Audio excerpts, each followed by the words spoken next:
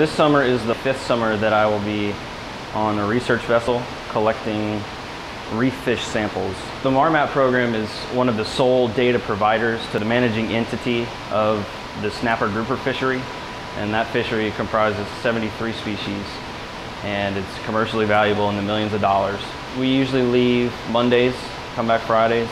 We have 9 scientific crew and 6 boat crew. We spend most of the day trapping fish, so we have a gear type called a chevron trap, and we bait those up with herring, deploy them on the bottom for usually 90 minutes, and then pick them back up, sort the catch, measure everything, weigh everything, and then we also keep certain specimens that are usually of more economic importance, and take some other biological parameters, such as we take their otoliths.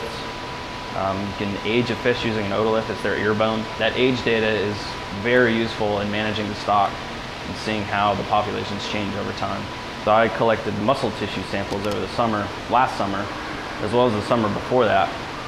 And I'm analyzing those using an elemental analyzer to look at isotope ratios. So particularly nitrogen and carbon isotope ratios. And nitrogen has been useful in particular to determine the trophic level of a given specimen. The information that pertains to my thesis in particular is somewhat outside that realm in terms of usefulness for management, but hopefully in the future it won't be.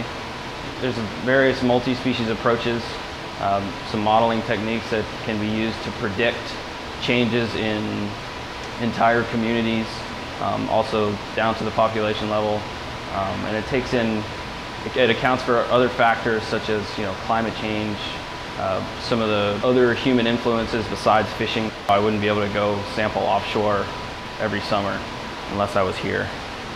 You can volunteer with them, but it wouldn't be the same. I wouldn't be able to work as an integral part of the team.